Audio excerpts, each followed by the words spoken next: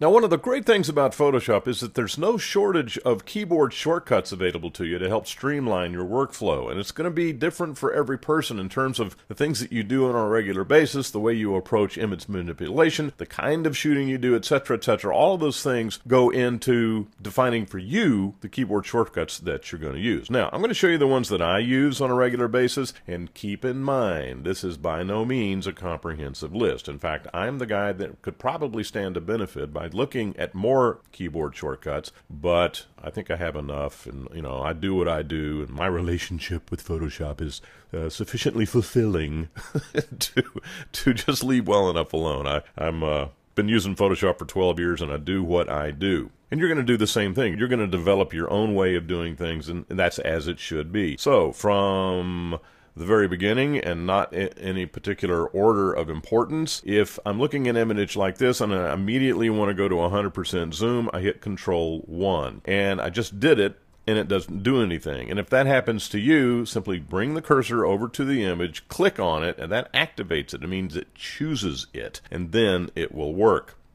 And then to go back to fit in the workspace, Control 0. So Control 1 to zoom in, Control 0 to zoom out. Now let's go back to Control 1, and as I want to move around the image to look at different areas, hold down the space bar, left click, and drag it around. Now when you hold down the space bar, no matter where you are on these tools, it will always revert to the move tool, or the hand tool. I guess it's the hand tool. So hold down the space bar, left click, hold it down, and you can drag it around the image. Now you can also throw the image like this. Okay, so you've seen that. That's kind of a cool thing to do. So there's zooming in and zooming out and moving around on the image. So let's go ahead and go back to Control 0. Now the other thing that I do that I know you've heard me say a million times is Control J on the PC, Command J on the Mac. I'm starting to say that in my sleep now, I do believe, but that gives you copy layers very, very quickly. Also, if I have the paintbrush and I come over to the workspace, I can enlarge the brush with the right bracket key, or I can reduce the size with the right or the left bracket key. Let's get it right. Now, if I'm working on a long, complicated project and I don't want to lose my work, I hit Control S every now and then to save the image in whatever state of process it happens to be in. That way I don't lose it.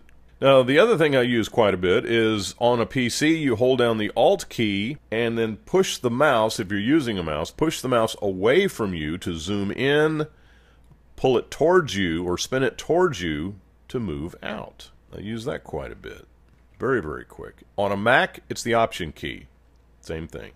Now, if keyboard shortcuts is your thing, and believe me, I know people who just live and die for keyboard shortcuts. I'm not one of those people, but there are a couple of places where I'm going to go ahead and establish some keyboard shortcuts. I use the saturation slider, color balance, and the black and white dialog box all the time, and I probably should use a keyboard shortcut to access those areas. So let's take a look at how that's done. If you want to build your own shortcuts or find out a comprehensive list for all the shortcuts that are available. We'll come up to Edit and drop all the way down to Keyboard Shortcuts, and we see this dialog box that comes up. And this is the wonderful world of keyboard shortcuts. So let's click on Image and let's scroll down. And we get to the adjustments area. So here we have hue and saturation, which already has Control U assigned to it. Color balance has Control B assigned to it. And look at black and white. Alt plus Shift plus Control plus B. Who's going to contort their hand in order to hit all of those keyboards? I don't think too many people. Anyway, I want to reassign hue and saturation to F1. Now I'm going to hit the F1 key, but look what happens. It tells me there's a conflict and that F1 is already in use as a keyboard shortcut. And it will be removed from Help, Photoshop Help, if accepted. I come up here, I click on Accept, and I now have the ability to bring up the hue and saturation slider simply by hitting F1. Let's look at color balance. I'm going to hit F2 for that, and F2 is already in use and will be removed from Edit, Edit, Cut if accepted. Well, I don't have a problem with that, so I'm going to go ahead and change it. Black and white, click on it. I want F3. F3 is already in use and be removed from Edit, Edit. So, no problem. That's the way I want it to be. That's the way it's going to be. So I hit accept, and now when I hit OK and I hit F1, look what comes up. I hit F1 again, and it stays there. So I do have to cancel it the real way. F2, and there's the color balance.